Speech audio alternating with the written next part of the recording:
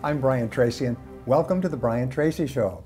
Today we have a remarkable person, Dr. Tina Thomas, who has discovered the biological basis or theory of personality. And her revelations and work are shaking people up everywhere. She is an accomplished author, she's a therapist, she is a nurse, she's a social worker, and she's an extremely educated and experienced person with 30 years of work in this field.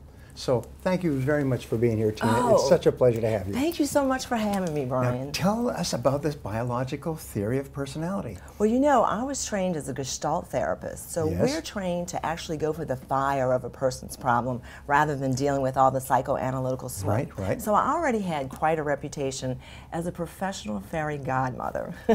So I'm very good at helping people to make their dreams come true. Yes.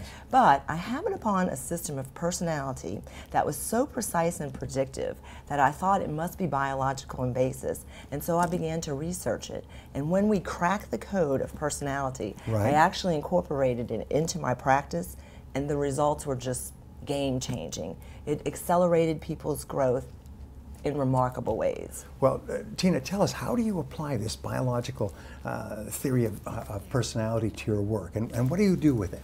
Well, you know, once people understand the biological basis of their personality, it actually simply comes down to 3 chemicals in the brain. The high, medium, and low set points of these chemicals. And if you know your blueprint, let's say, it will explain things that you can't imagine. For instance, it helps to explain why I speak quickly, or why you might have a hard time falling asleep, or what makes you more prone to depression or anxiety, why people like you, why you take risks, you name it. And once you understand this, then the world is yours. You can achieve anything. You can improve your relationships, you can become a better parent, you can do better in business. In fact, in business, we're applying that, and we're finding communication is improving, customer service is improving, people are making money in amazing ways that they didn't think were possible because they understand themselves and others better in a very deep and powerful way. Okay, so give us an example of how one of these 3 biochemicals, if you like, by changing or altering it, can make a difference in a person's results or behavior. Okay, here's an example. If a person has a high set point of norepinephrine, which is a brain adrenaline, right? This is going to be the kind of person that thinks very quickly, has a hard time turning off their brain. It's almost like having a high brain engine, right? And if you run average serotonin, which is a well-being chemical, through it, you're going to get somebody that thinks a lot, but they're going to be emotionally neutral thinkers. They're going to think like, what makes that work? How does that happen? Well, how would an alien see that, right? And what you're going to get is a nerd. You take that same high brain adrenaline and you run low serotonin through it, and you're going to get somebody that's a troubleshooter, that can see what can go wrong with different things, and therefore they're going to be prone to anxiety and sometimes depression. So now, if you understand that about yourself, there are certain ways that you can exercise, foods that you can eat, music that you can listen to, even people that you will need to hang out with a little bit more that will adjust your personality. Wow. Isn't that amazing? Yes, and so you test for these levels of brain chemicals? Well, you know, that's a tricky part of it. And I'll tell you how we actually began this thing, right? So I started noticing that this system was not only precise, but that it was predictive. So that made me think there's got to be a biological basis to it. So I went to study it, and at a conference on this system, I met Dr. Eric Schultz. Now, Dr. Eric Schultz, I have to tell you, I was smitten with, because he is drop-dead brilliant. You know Watson and Crick, the guys who got the DNA Nobel? Watson wrote his medical school recommendation. So, like, he is an amazing genius. Anyway, he suspected the same thing, so we agreed to be research partners. And, well, we ended up researching a little bit more than personality. So at our wedding, we had a cake table and a bar and a blood drawing table. We were looking for the D4-DR gene and the 5-HTP gene and its correlation with personality. And Brian, they are still talking about that wedding. Anyway, we didn't stop there. At our Christmas party that year, we hooked people up with EEG equipment and heart rate monitors and skin monitors and subjected them to cold water pain tests to see if we could find a correlation with pain threshold and mental processes. And we got some really good results, but we needed more pain. So at our 4th of July party, we decided to repeat the experiment, but this time we added electric shocks. So you might imagine I'm having a hard time getting people to come to my parties now. Yes, I would think so. And my sister said, you guys are crazy and you need to have your heads examined. We thought, great idea. So we started getting SPECT scans of our brains, and when we were able to predict in advance which parts of our brain would have high and low blood circulation, we said, that's it.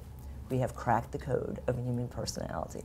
Wow. Now, let's jump ahead. Okay. Give me an example of one of your patients, clients, who you've actually been able to help. Okay. A before and after example. I had a man who came to see me and he said, you know, I'm a very negative person and I want to be positive, but I don't think you can help me.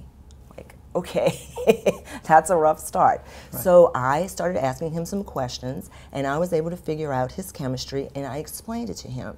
So he started eating differently, he started exercising differently, and he started noticing that when he really cared about someone, he was actually more negative with them than what was good for either of them. Right. And he started learning that that's what he was wired to do, was to see the things that could go wrong. So he educated his partner in that. She began to take it less personally, and then he started seeing that he could override his thinking, that it was just a chemical thing going on, and if he could influence those chemicals, yes, he could actually manipulate his brain to create whatever it is that he wanted. And we've actually found two parts of the brain, one called the limbic system, where yes, you imprint old beliefs, right, and it's very easy to manipulate that. Wow. And also, I love telling people that I like to teach them how to get their RAS in gear, which is the reticular activating system. Yes. And it's a little filter that helps you to find whatever it is you want. Yes. If you know your personality chemistry, yes, and you combine it with an understanding of those two parts of the brain, yes, anything you want, name it. Draw a line, write what you want, it's yours. So but you already know that, don't you? Well, yes, I've been working in this area for many years. Yes, you have. But not as deeply as you have. And so people can change their personalities, become more positive and optimistic, become more successful in their work, become more effective in their relationships, experience greater joy, love, happiness, and everything else by just applying what you do. Exactly. Now, I am careful about saying this, that you don't necessarily change your personality. You actually get a higher version, a healthier version of your right, personality, because there's a lot of value in the differences that we have. Right. It's actually quite useful to be a person who can see what can go wrong. Makes you a great troubleshooter, right? Right. So you have to learn how to work with that in such a way that you create the best possible life. Now, how can people get in touch with you if they want to learn more about what you can do for them? That is so easy. All they would have to do is look for me on tinathomas.com. tinathomas.com. And there they would have a link for my TEDx presentation, and right, so they could learn about the system in a little bit more depth. Wonderful. And is there a phone number if someone is really eager to call you? You can only find it on the website. All right. So you actually have to press that button. So it's tinathomas.com. Mm-hmm. That's wonderful. Thank you very much, Oh, Tina. Thank you for being here. This is great.